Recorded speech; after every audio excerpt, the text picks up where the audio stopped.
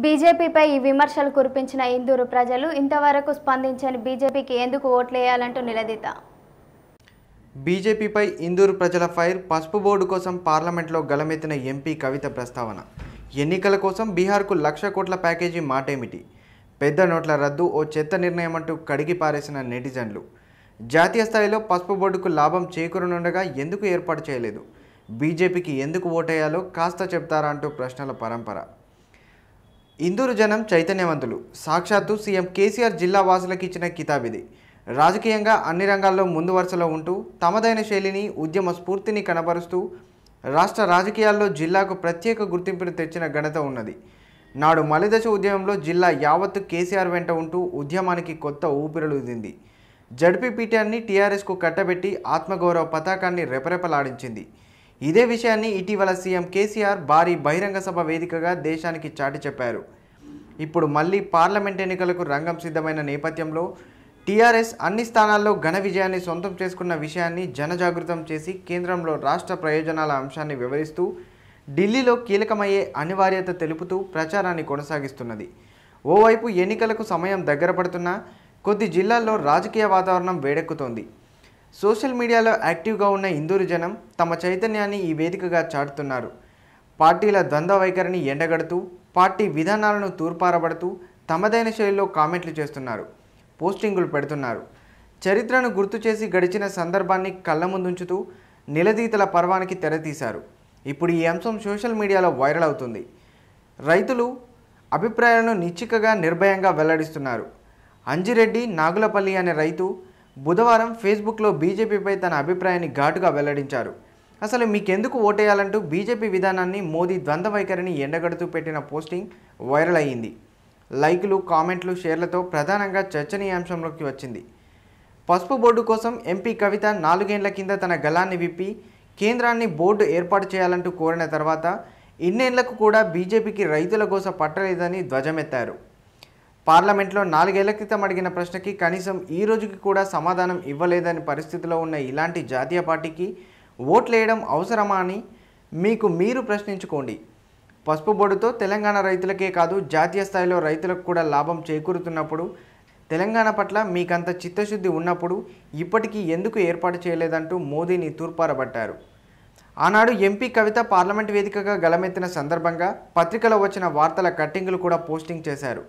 Private బిల్లును ప్రవేశపెట్టిన సందర్భాన్ని కూడా సోదాహరణంగా ఆధారాలతో బయటపెట్టి బీజేపీని ఊపిరి తీసుకోనియకుండా ప్రశ్నల దాడి కొనసాగించారు. ఇక్కడ టీఆర్ఎస్ ఏమీ చేయలేదని బూచీగా చూపి రాజకీయంగా లబ్ధి పొందడం కోసం కాదా, కేవలం ఎన్నికల కోసం బీహార్కి 1,00,000 కోట్ల ప్యాకేజీ ఇస్తానని మాట్లాడిన చరిత్ర మీది. ఇప్పటికీ ఎన్ని వేల కోట్లు ఇచ్చారో కాస్త చెప్తారా అంటూ కాలర్ పట్టి అడిగిన చందంగా ఘాటుగా ప్రశ్నించడం చర్చనీయాంశమైంది. ఇవన్నీ జరుగుతున్నాయి, మీ అందరికీ తెలుసు. ఇబ్రాహీంపట్నం అన్న, కోరుట్ల అయినా పసుపు పండించే రైతులు మంచిగా పెద్ద ఎత్తున ఉంటారు. ఈ పసుపు పండించే రైతులకు చరిత్రలో ఎన్నడూ లేనటువంటి విధంగా, అసలు పసుపు పంట గురించి ఎవరు కూడా పట్టించుకొని మాట్లాడనంత విధంగా, ఒక పార్లమెంట్ సభ్యురాలైన తర్వాత పసుపు గురించి పార్లమెంట్లో మాట్లాడటమే కావచ్చు, పసుపు బోర్డు ఏర్పాటు చేయాలని చెప్పి ప్రైవేట్ మెంబర్ బిల్లు పెట్టడమే కావచ్చు, ఎంతో మంది రైతుల్ని కోరుట్ల నియోజకవర్గం నుంచి ప్రత్యేక విమానంలో కూడా తీసుకెళ్లి కేంద్ర మంత్రులతో కలిపేయడం కావచ్చు, కామర్స్ కమిటీ వస్తే హైదరాబాద్ తీసుకొచ్చి మళ్ళా అక్కడ రైతులు కలిపేయడం కావచ్చు, అనేక కార్యక్రమాలు పసుపు పంట కోసం నేను చేయడం జరిగింది. నేను ఇవాళ ఒక మాట చెప్తా ఉన్నాను, పసుపు రైతులను ఏనాడే ప్రభుత్వం పట్టించుకోలే. కేసీఆర్ గారు వచ్చినాక మేము ఆలోచన చేసినాం. ఎందుకంటే పసుపు పంట సులువు కాదు, పంట చేతికొచ్చినాక దాన్ని ఉడకబెట్టాలి. ఆ ఉడకబెట్టడానికి బాయిలర్లు కూడా చాలా ఇబ్బందిగా ఉంటాయి, చాలా కాస్ట్లీగా ఉంటాయి. 4 లక్షల రూపాయల బాయిలర్కి మొట్టమొదటిసారి 2 లక్షల రూపాయల సబ్సిడీ ఇచ్చిన ఏకైక ప్రభుత్వం భారతదేశంలో ఇవాళ కేసీఆర్ గారి ప్రభుత్వం, టీఆర్ఎస్ ప్రభుత్వం. దానికి కూడా దగ్గరుండి కోరుట్ల విద్యాసాగర్ రావు గారు, నేను శ్రమపడి ఆ బాయిలర్లను మన కోరుట్ల నియోజకవర్గంలో ఒక 100 వరకు ఇప్పించుకున్నాం. 100 మంది రైతులకు 2 లక్షల సబ్సిడీ, 2 లక్షలు మాఫీ చేసి ఇప్పించుకోవడం జరిగింది. ఇంకా అనేక ప్రయత్నాలు చేస్తూ ఉన్నాం. ఈ సందర్భంగా పసుపు రైతులకు కానీ ఇతర రైతులకు కానీ నేను చెప్పేది ఒకటే, రైతన్నల సమస్యల పైన చిత్తశుద్ధితోని ఎలక్షన్ ఉన్నా లేకున్నా పని చేసేది కేవలం టీఆర్ఎస్ పార్టీయే. తప్పకుండా రైతన్నల కోసం పనిచేస్తాం.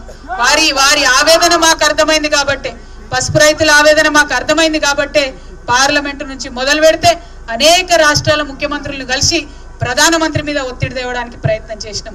ఎన్ని చేసినా బీజేపీ పార్టీ కరగలే. కానీ నిన్ననో ఆయన పెద్ద మనిషి ఒక ఆయన వచ్చిండు, రామ్ మాధవ్ అనేట ఆయన వచ్చి ఇప్పుడేందో శిల్క పలుకులు వలుకుతాడు. మీ అందరినీ నేను కోరేది ఒకటే, ఈ 5 ఏళ్లలో పసుపు బోర్డు సాధించడానికి నేను ఎక్కని కొండలేదు, మొక్కని బండలేదు. అన్ని ప్రయత్నాలు నేను చేసినా, ఇంకా కూడా చేస్తా. తప్పకుండా ఆ ప్రయత్నాల్ని కొనసాగిస్తా అని చెప్పి పసుపు రైతులందరికీ కూడా నేను తెలియజేస్తా ఉన్నాను. మరి ఇన్ని అంశాలు, ఇన్ని విషయాలు ఇవన్నీ కూడా ఉన్నాయి.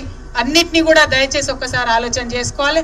ఎన్నికలు రాగానే మస్తు పార్టీలు వచ్చి చాలా విషయాలు చెప్తాయి. అన్నిటికీ దయచేసి ఆగం కాకండి.